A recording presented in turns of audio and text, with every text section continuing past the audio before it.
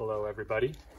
We're up here at our property in Lava Hot Springs, and right behind me you can see that the bark beetle is starting to kill some of our trees, which is very sad. So what we've got here is some, what it's called Beetle Block MCH, and it's a pheromone, these little packets that you staple to the tree, and it kind of signals to the other beetles, hey, this tree is full, too many beetles in this tree, move on to the next.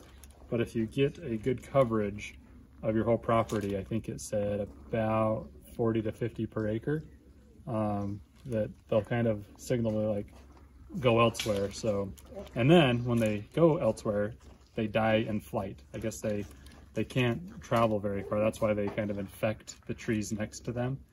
So hopefully by doing this, we're able to hopefully help dwindle their population growth. So, but anyway, we're gonna kind of record the process of trying to get rid of this beetle infestation on our property, and hopefully if you are facing this problem, you can either learn good practices from us, or maybe we'll have some lessons learned on how not to do it. Anyway, these, for 200 packets, we spent about $480, but then with shipping, I think it was right around $500. So it's a bit pricey. And then after you put all these on there, I think actually before, they want you to remove all the dead lumber and kind of stack it up and tarp it. We're only 2 people, so we don't have a ton of resources to help with that, so we'll just do what we can. Mommy, why didn't harm can come this way too? Okay.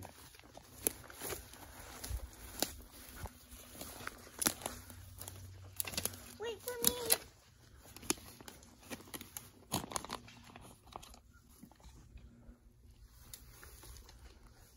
It's really beautiful here.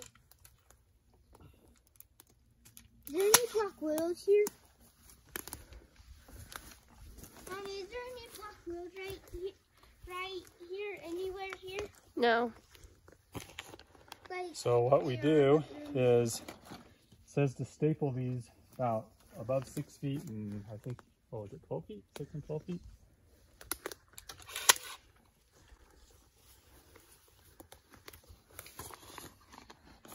Mommy, can I count them up for you? Wait, Earl, look. It says to put them on the north side.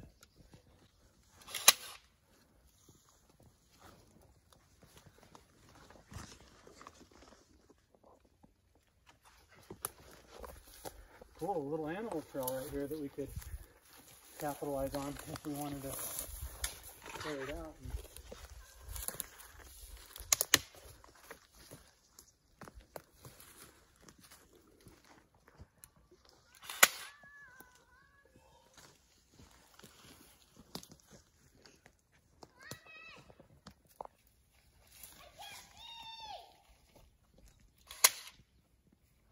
And come up this way.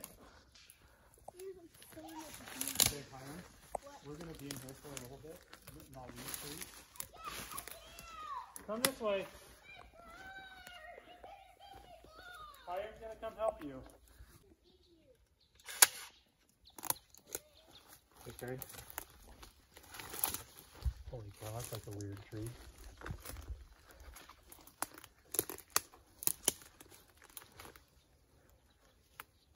We got that bent tree right there.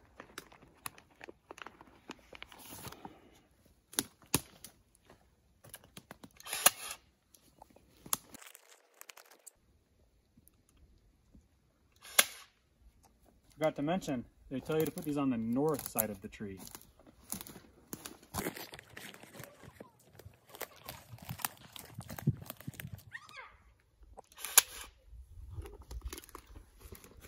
Milwaukee. It's the best, I think one of the best brands out there. Here's that little animal trail that we usually would follow up and down. See, this is that trail that would be fun to work on. That would take way longer if I go that way. They're nice. So if you look at the base of the tree, I think one of the signs they said is if it had this like orange sawdusty looking stuff. So I think this tree is actually under attack, which is sad. hopefully by putting a packet on it, maybe it'll signal to some beetles to leave it alone. But, yeah, sad seeing all these trees under attack.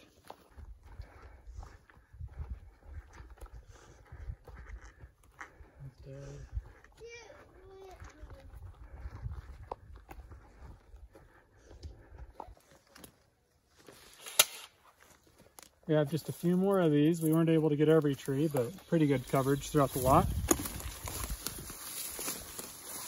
Is that the last one? Is that the last one? We have 2 more. Okay, we can growl.